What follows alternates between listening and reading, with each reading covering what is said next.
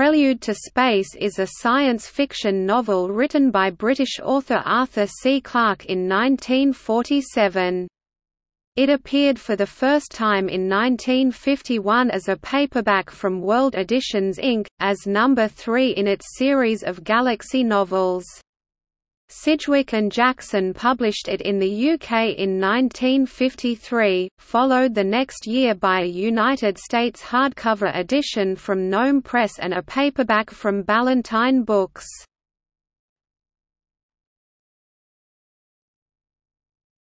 Plot summary. Prelude to Space recounts the fictional events leading up the launch of Prometheus, the world's first spacecraft capable of reaching the Moon. Prometheus consists of two components, named Alpha and Beta. Alpha is designed for travel from Earth orbit to the Moon and back.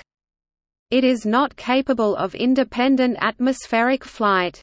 Beta is a nuclear-powered flying wing which carries Alpha into orbit.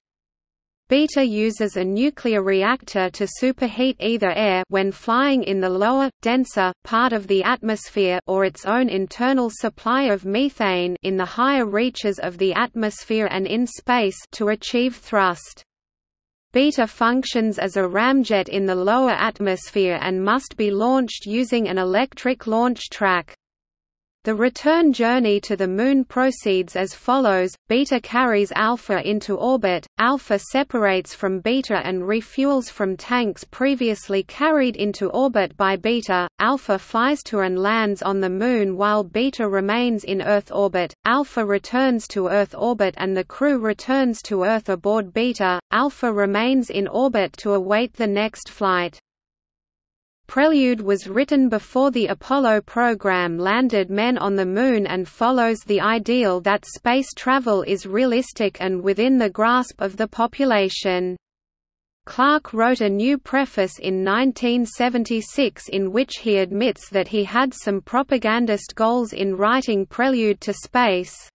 He was an influential member of the astronautics community when the idea of rockets leaving Earth's atmosphere was scoffed at by many scientists.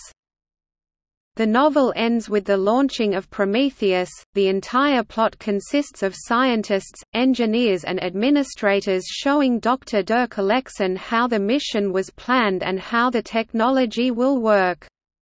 Dr. Alexen is the historian assigned to prepare the official history of the Moon mission. Prelude to Space has also been published under the titles Master of Space and The Space Dreamers.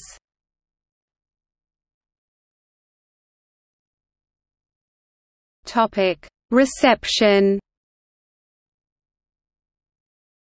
Groff Conklin characterized Prelude as a magnificent book.